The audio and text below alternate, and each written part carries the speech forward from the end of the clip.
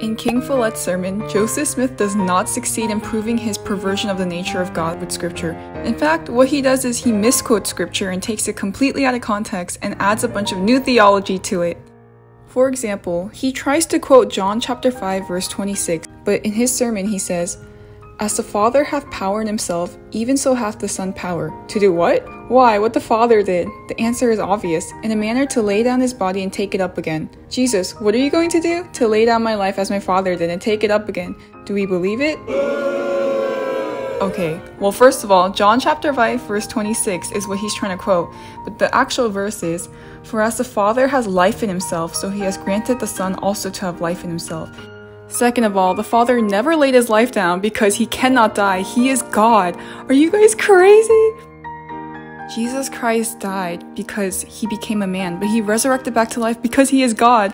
He is the God-man. The Father is not a man, he has never been a man, and he has never died. From everlasting to everlasting, he is God.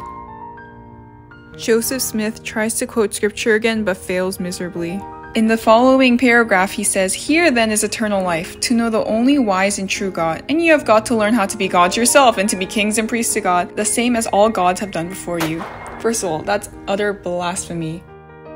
Second of all, he's trying to quote John chapter 17, but the verse is actually, "And this is eternal life, that they know you, the only true God, and Jesus Christ whom you have sent." Right in that verse, it literally tells us the only true God. There's only one, and it's only God. And in Jesus Christ whom you have sent. Who is this Jesus Christ? In verse 5 it tells us that Jesus shared glory with the Father even before the world began. In the Old Testament, God constantly reminds us that he will not share his glory with another. Well, Jesus is God, and so there is no need to share the glory with another if they are the same God.